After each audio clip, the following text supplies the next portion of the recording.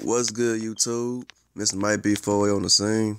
And I know I ain't recording like 3 weeks because I've been working and stuff, trying to get this money. And hope everybody get their money too. Everybody grind out at work also. And this was like, I came to the gym around like 6:30 in the morning. And I usually don't come to the gym like around this early. Most people that know me, they know I come to the gym around like 1 o'clock or like 5, 6 o'clock. But it's uncomfortable. You know what I'm saying? Cause like it's tiresome. 6 o'clock in the morning. But you gotta get it what you gotta get. And a lot of people don't understand. Like, in order to make gains, you gotta make gains by any means necessary, no matter what time or the place. Making gains don't have like a time limit. You know what I'm saying? You gotta do what you gotta do. It's people out here who don't have no sleep and they still be working out because they trying to chase them gains. You feel me?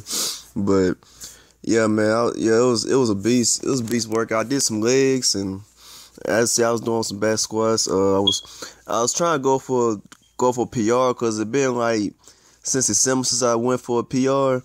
And I was trying to see where my strength is at, and it's been a while since I tried to hit a PR. But I only did 275 for 3 reps, and moved on 315.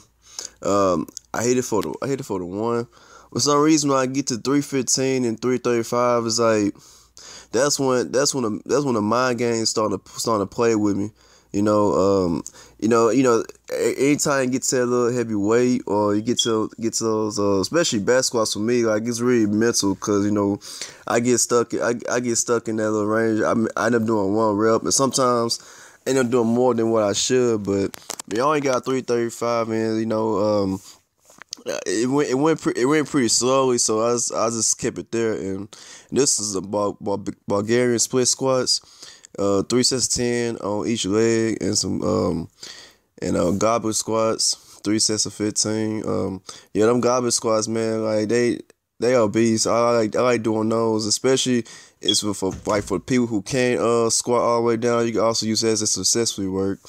And these are some leg presses. Did like 4 sets of 10 to 15 reps.